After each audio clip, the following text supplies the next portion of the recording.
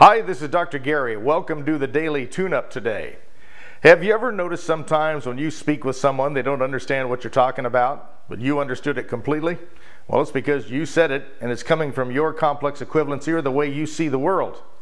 Remember, there are basically four types of people out there, built upon the presuppositions of neurolinguistic programming. They're visual people, they're kinesthetic people, then there's auditory people, and then auditory digital people.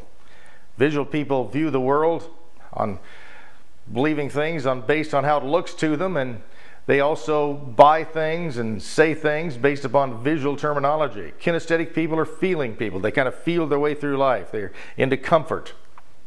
Then you have your auditory person who really is listening to the words, the way the tonality goes, the way you say things.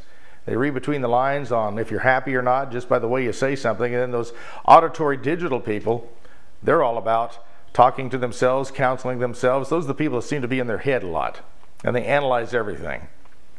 Well, if you're a visual person, you're talking to an auditory digital person, you got to be really clear on your intentions. Man, I tell you what, I'm a visual person, and that's some of the most difficult people I can work with, is because I have to really pay attention and get my intentions across, because they will most likely take it wrong every time. So I want you to pay particular attention to the kind of person you are. There are interesting little things that we can do to teach you that. If you'd like more information on that, just contact me.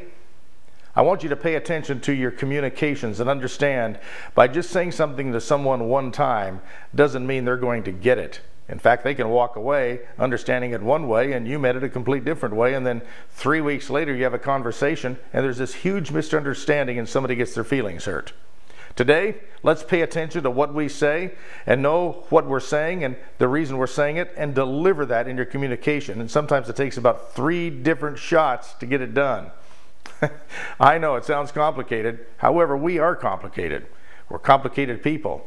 And if you want to get along better, if you want to succeed, if you want things to go better in your life, these are areas that no one talks about that are more important than almost anything you can know. And that is the art of relanguaging yourself and paying attention to what you say, and understand it's more than just words. It's the presupposition, the language between the words that count, and that comes in through your behaviors, your attitude, your body language. In fact, only about 7% of the way people understand us is through our words. The rest of it is physiology, your poise, your posture, and kind of the way you deliver it with your words and your voice. So until tomorrow, you got some stuff to work on. Do your homework. This is Dr. Gary wishing you an extraordinary day. Bye-bye.